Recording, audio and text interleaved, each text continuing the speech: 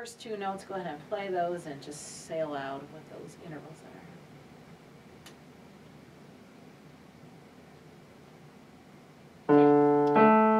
And then what is this one in this measure?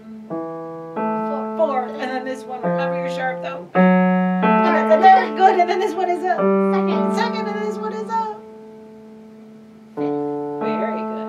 And this is a 4th. 3rd. Right, the pattern's repeated, right? Then the 2nd, good. And now you have a little bit of a counter melody. 1, but keep it nice and slow. 2, 3, 4, and 1, 2, 3.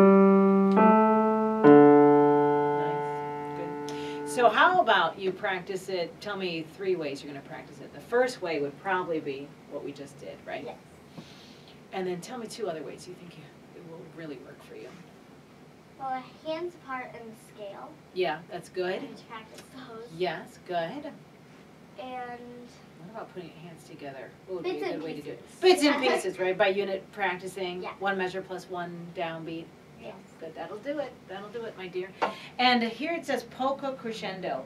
And poco means what in Italian? A little. So just a little bit of a crescendo.